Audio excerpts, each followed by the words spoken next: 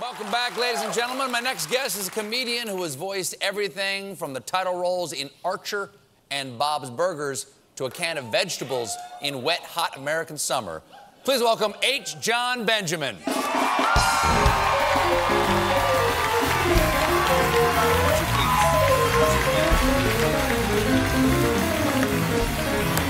nice.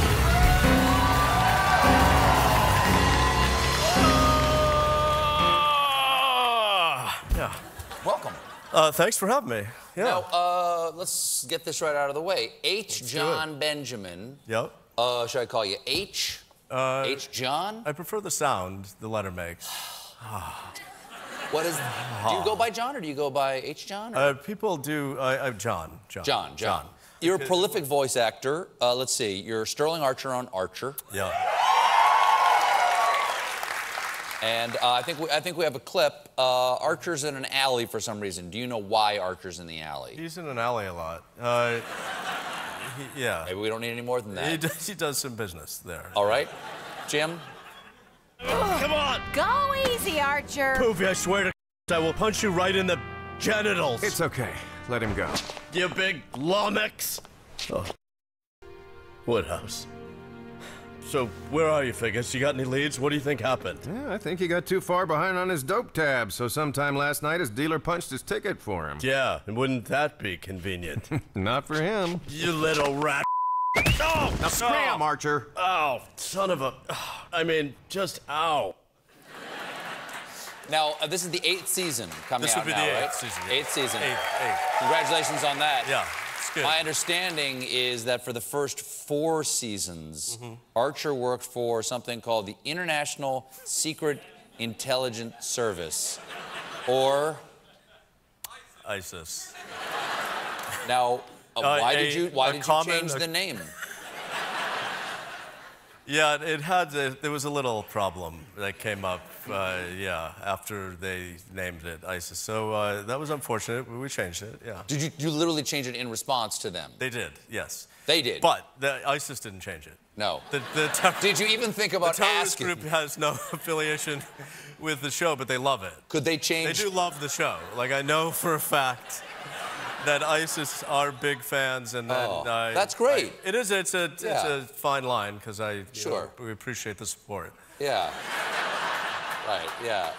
Exactly. But you gotta like, I can't hang out. No.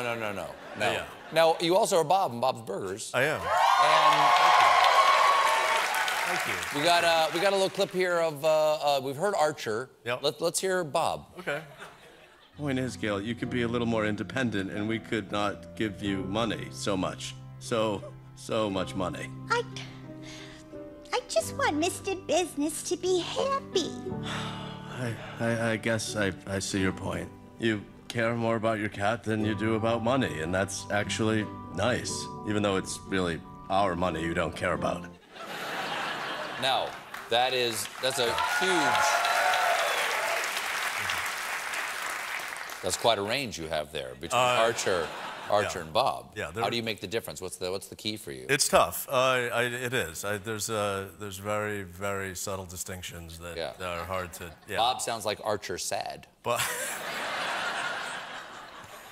Bob is like this, and Archer's like this. I totally heard the difference. It is, and it's tough. It's tough to do that, but I've worked it out, and I do work out quite a bit. Now, this thing I hold in my hand right now is one of them. I'm incredibly excited about this. Thank you. I heard about this, and I love everything about it. Yep. This is an album put out by Sub Pop. It's a jazz album you put out. I did. And it's called Well, I Should Have. Yep. And the subtitle is? Learned how to play piano. Right down here, that's what it says down there. And you got into a studio with some serious jazz musicians. Yes, I did. And did not tell them that you don't know how to play the piano. And cut an album. Yeah. Is this true? I mean, they knew a little bit.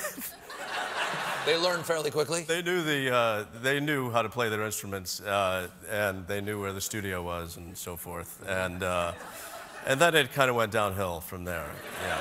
But this is one of my favorite jazz albums I've ever heard. It's a beautiful. It's truly groundbreaking. It really is. And I want to impress upon everyone that he actually did this. I did do it.